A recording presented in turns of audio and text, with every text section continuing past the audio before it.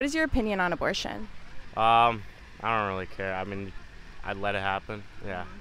Would you consider yourself pro-life, pro-choice, or neither? Neither, I'd say. Yeah. Yeah. What makes you say that? Well, I don't know. I've never been in the position to like need an abortion, but I guess if I like needed one, I'd probably be pro-life or pro-choice. Pro-choice, yeah. So, in one word, was your reaction to that video? Unnatural. Yeah. Do you think that is there anything that you learned about the abortion procedure watching this video that you didn't know before? I just didn't know it was like they would pull it out like limb by limb. That's kind of fucked up. Yeah. Yeah. Would you say that this video changed your perspective on abortion, or would you still keep your original position that you said you would consider yourself as neither pro-life or pro-choice?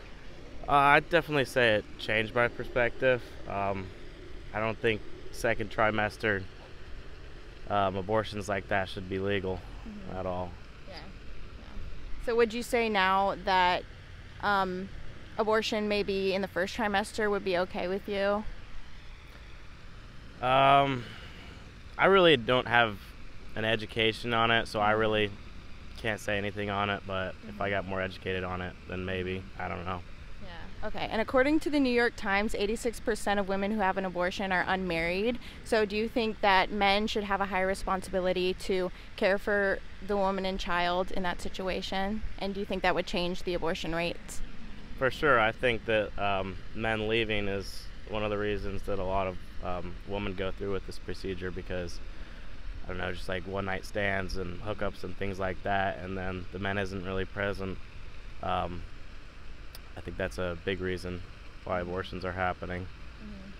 Who do you think should see this video? Um, Probably people who are thinking of getting second trimester abortion, um, and just I guess pro-choice people out there. Yeah. Do you have any closing thoughts that you'd like to add? Not really, no. Okay, awesome. Thank you so much. Yeah.